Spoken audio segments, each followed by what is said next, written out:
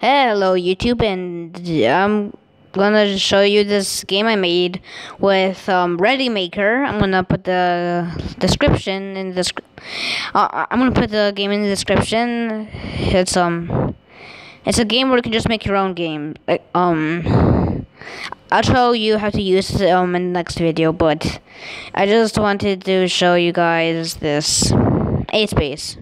That's what I called it. Weird. But anyway, you're an 8-bit rocket, and you just dodge stuff, I guess. Alright. Yeah, there's music, but you can't hear because I'm using a chat headset on a mobile device. Ready Maker is was made for especially people that want to make their own games but don't know how to program. So yeah, if you want to make your own games but you have no idea how to program, this is the app for you. It took me it didn't take me that much work to make it did, but it was kind of short. Yeah.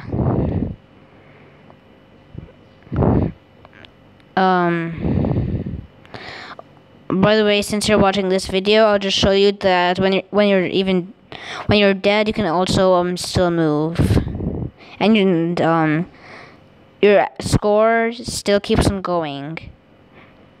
But nobody really watches my channel, so guess that's secret. Nobody's really gonna know, I hope. So yeah, that's it. I'm gonna show you. Actually, no, I'm just gonna play a little more of my own games. I made Bit Duck, which is it's just a clicker game, and this is my first actual game. Wait, what rectangle? No. Sorry about that. I wanted to show you two-player foot pong. Yes, it's a two-player game. It might sound fun, but the things are you can only put one finger at a time, but that's why the ball is slow.